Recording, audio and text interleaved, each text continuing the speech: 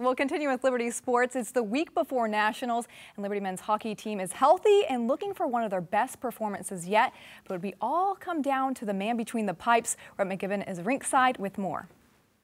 The Liberty Flames host the Minot State Beavers this weekend, number 3 in the nation, and take 2 games from them here at home. An impressive performance by the Flames. And Pat, goaltending really has stood out the past 2 weekends. Yeah, it really has, and you can't deny what has been the difference maker at the national championship the last few years. It's having a hot goaltender. That's right. And there's no 2 goaltenders hotter in the country than Matt Pinnell and Josh Halpany. Yeah, they have been absolutely fantastic. This season has been a work in progress for the Flames this year. It seems like finally at the right time, the weekend before Nationals, they have found their A game. Yeah, absolutely. I mean, at the beginning of the year, there were 2 things that really plagued this team. Playing a full 60 minutes and the penalties that have really disrupted any type of good chemistry or wins for this team.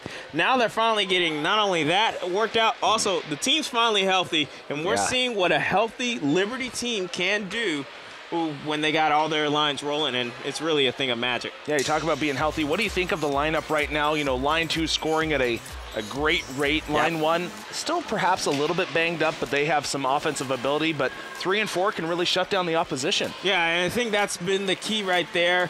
Defense is the name of the game, and defense is what wins you championships. And with the combination between 3 and 4, really shutting down the top lines of the opposition's really been good. And then obviously line 2 and 1, that's what you need. 2 potent lines that can put the puck in the back of the net, and that's what the Flames have right now.